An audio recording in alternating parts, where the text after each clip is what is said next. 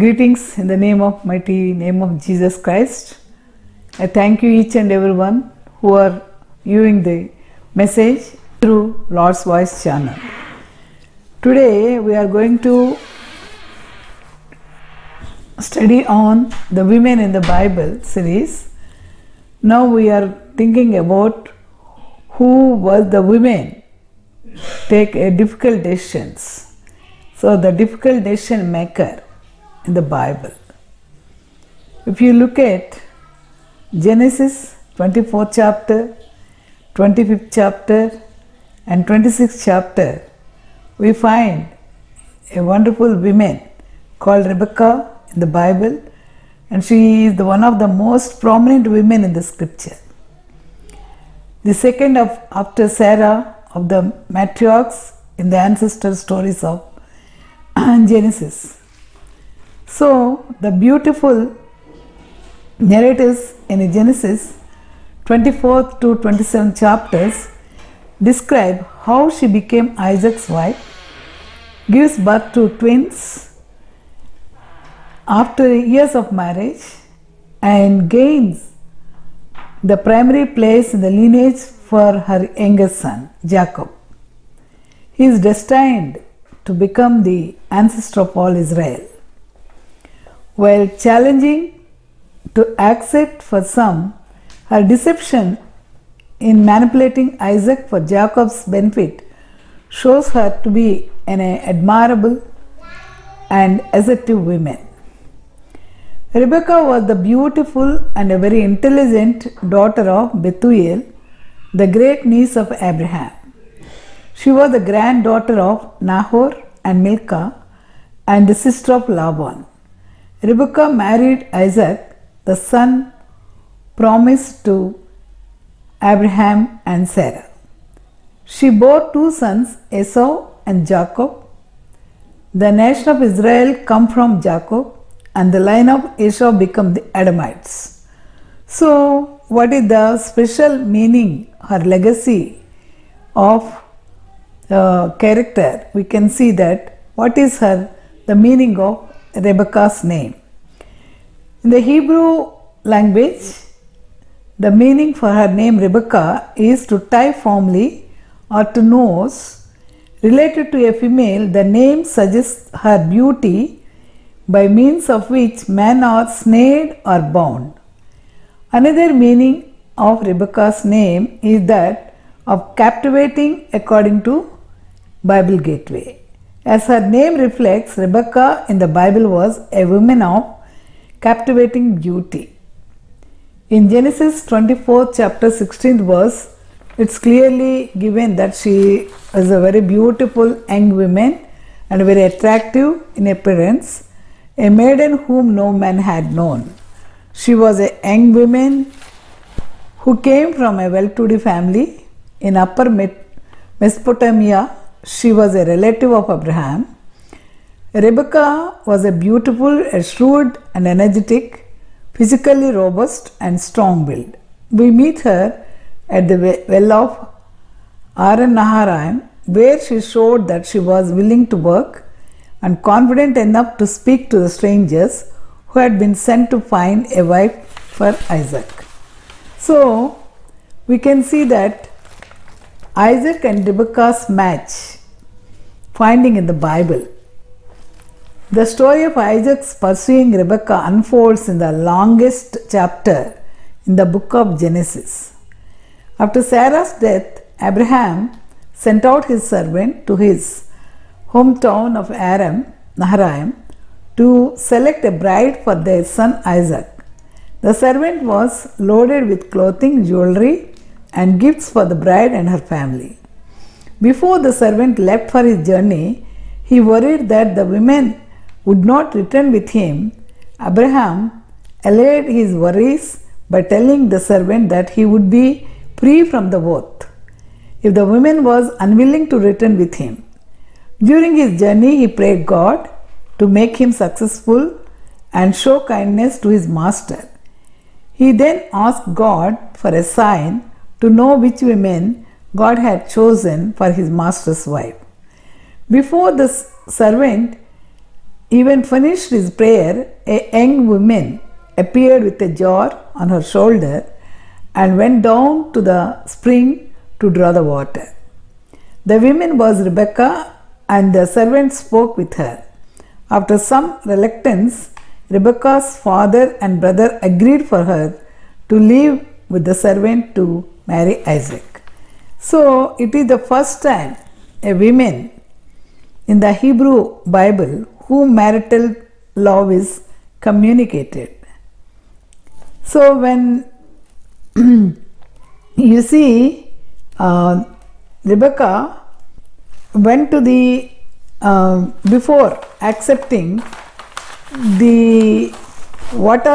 how they were accepted, because of knowing the relationship with Father Abraham, the servant told about how was Abraham blessed by God and how was well versed and well blessed. So he said in chapter 24, 35th verse, "And the Lord hath blessed my master greatly, and he is become great, and hath given him flocks, herds, and silver, and gold, and men servants, and maid servants, and camels, and asses." So he had a son in his old age, and he asked me to get a daughter from his own people. So when Laban and Bethuel gave their approval, he told them how it was done. So after marrying Isaac, the Rebekah was vexed with her barrenness. In those days, any barren women were treated very lowly and inferiorly. So she was vexed with her barrenness when Rebekah failed to become pregnant after 20 years of marriage. He was 20 years elder to Rebekah. Isaac prayed for child, and God heard his prayer. So she did pray, but Isaac prayed and he got answer from the Lord, because he was a promised son of Abraham by God, and Isaac led a righteous life.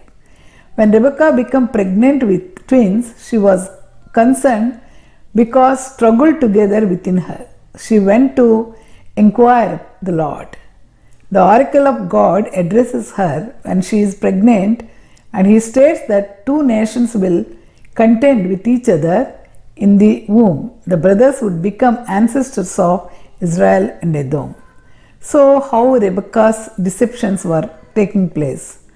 It is fascinating to see how Rebekah fooled her husband Isaac. She knew Esau was the firstborn son and had a birthright over everything, but she still manipulated things for Jacob to receive the blessing instead. Even Jacob worried that this plan to deceive his father might fail, because Esau has a hairy man. Esau was a hairy man, and Jacob was a clean shaver. Rebekah's behavior in securing the birthright for her favored son Jacob and protecting him from Esau's wrath by having him sent away has been seen as a problematic. However, the biblical text is clear about God's intention to have Jacob continue the lineage. This means that through this ruse, Rebekah has carried out his will. But even then, how she has manipulated her things, what are her weaknesses, what are her strengths, we consider. What are the strengths of Rebekah is she is very attractive, she was virgin, strong, servant's heart, diligent, wholehearted, and draw water until the camels are finished drinking. And she was so hospitable. She gave water to the servant of Abraham, and then she poured water again to his camels. So she had a servant's heart and very hospitable heart. And she was also bold. She talked to the servant of Abraham. And also she is a modest lady. When she saw Isaac in the field, when he said he was his master, then she put veil on her head. So that shows her modesty. And what are the weakness of Rebecca? One is took money for service. When she poured water, he gave golden ring and golden bracelets like that. She took it. But in those days, that is normal. So the second thing is she practiced favoritism between her children. That is very bad. Nowadays we are also practicing that this child is daddy's girl and this girl is mummy's son. So we are unnecessarily we are doing undue favors to our children, and we are raising competition between two. So this was practiced in those days. Poor mothering skills. Her skills are not very efficient, and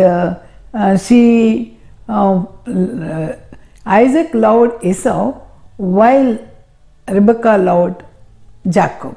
So this made their both sons irresponsible and liars and also cheaters, and they married heathen people. And she was also manipulative. She impacts other people through her words, and also rash in speech. She's when Jacob was not interested to cheat his brother, she talked that let the curse upon me. So she's a very rash lady speaking, and also she's unsubmissive and disrespectful to husband to get her way.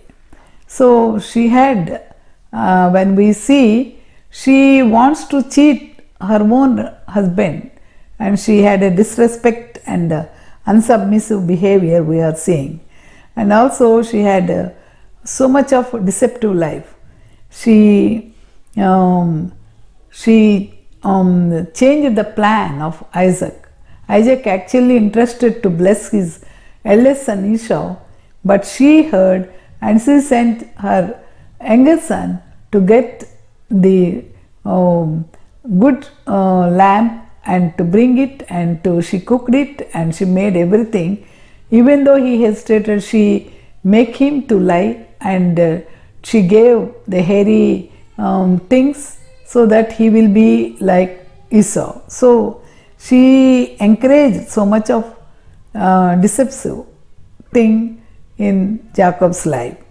And also wise in her own eyes. She thought that she knew what was best, to the point that she caused her son to sin and to get it. So she made her own son. So when Isaac first blessed Jacob, later the next minute Esau, with all his difficulty, he got the sheep and he cooked it. He's a very nice cook. So he cooked and he brought the food to his father, and father told that I thought that you were the Esau, but your brother cheated you. So he doesn't get any blessing, single blessing. For that he had a great wrath on his brother.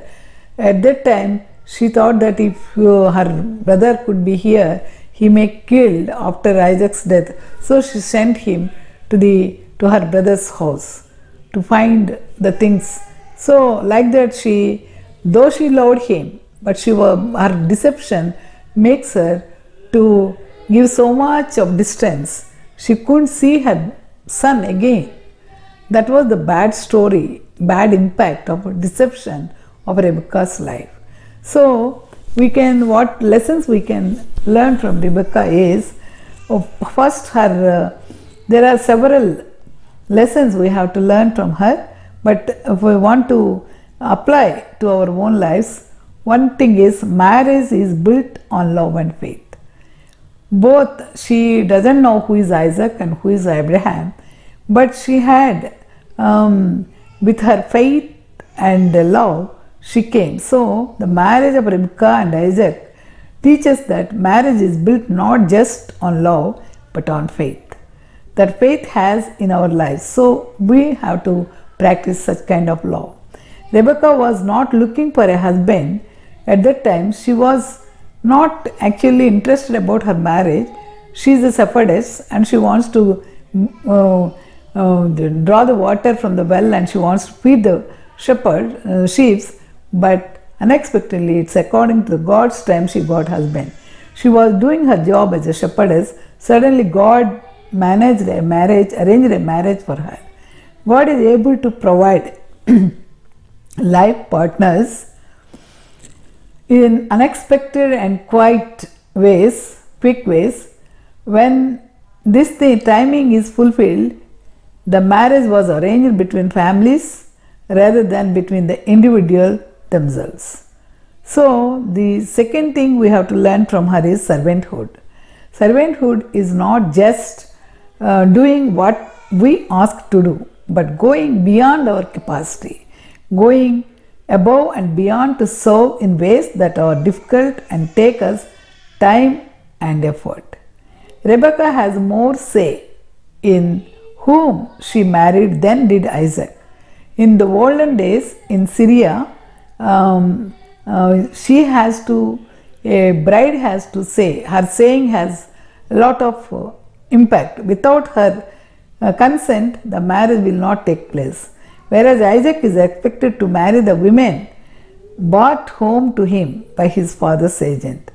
Isaac and Rebecca's relationship provides a great example of how love exists in the face of uncertainty.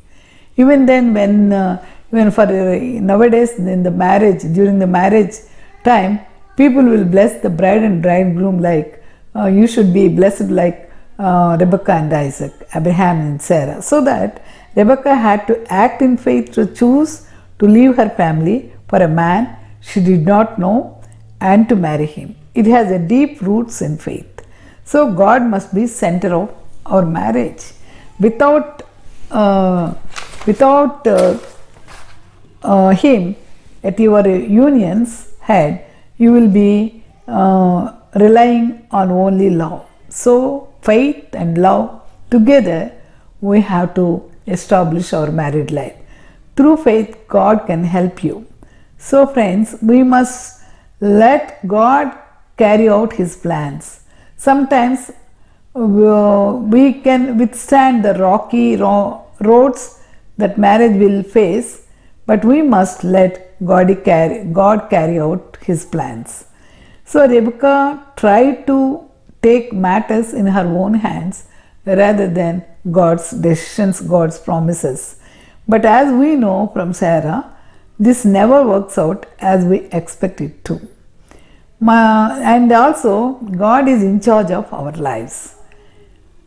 We should never try to hurry Him or take matters into our own hands. The best option always lies in watching or waiting on the Lord until He accomplishes His will in our lives. Another lesson we have to learn is God heals our heart with new relationships. When Abraham sought a wife for his son, had recently been widowed and was a very old man.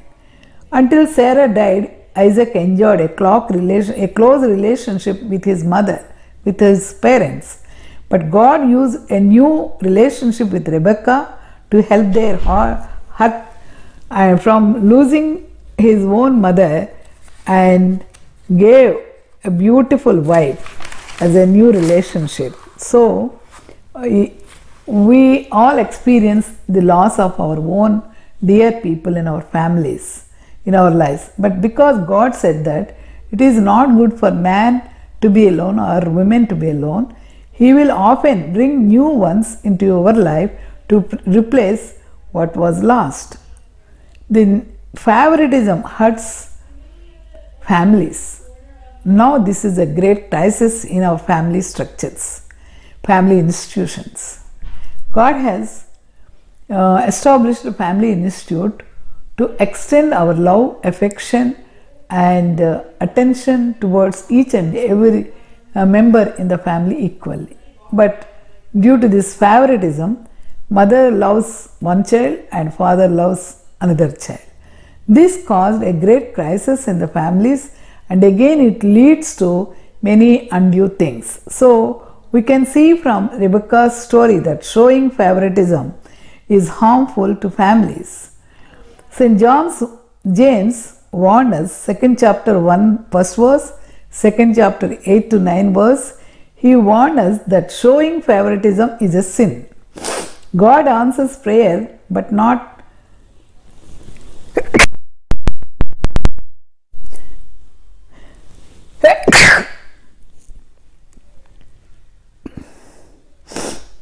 St. John's warned us that showing favoritism is a sin. God answers prayer, but not always when we expect them. So, whether God is given answer to our prayers in a right time or in a correct time, we have to wait on Him. For many years, both Isaac and Rebekah in this situation, Isaac prayed for children and she had children.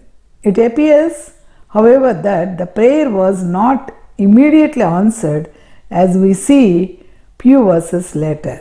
Isaac was a man who had been praying for 20 years before God answered his prayer.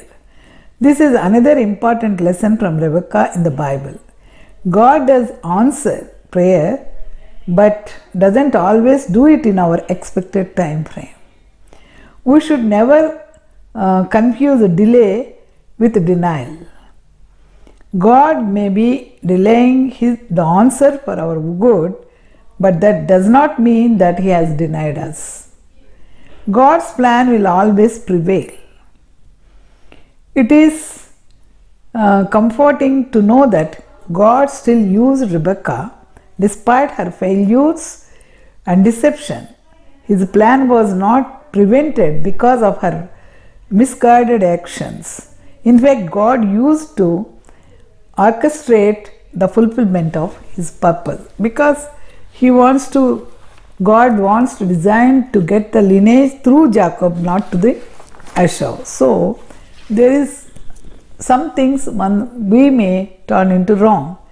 Isaac and Rebekah showed that God was first in their marriage. They gave priority in their married life, and so throughout their lives there was always a consistent denotion of how much Isaac and Rebekah in the Bible people trusted in him.